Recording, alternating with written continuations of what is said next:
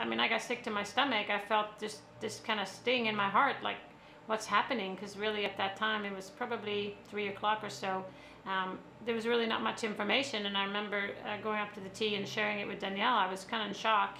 I mean, it was awful. It was, you know, it was terrifying, because just the storyline at that time was just very, very scary. And I mean, it turned out to be an awful accident as far as what I seen and read a little bit. And I'm just glad that, you know, he's alive. I'm just glad that he seems to gonna be okay. I'm not really familiar with the injuries, but heard he was in surgery. So, you know, I'm wishing him and his family the very best. Our thoughts are with him, and hopefully he will have a, you know, safe and a full recovery. And I mean, the guy's tough, but you know, it's been some bad breaks.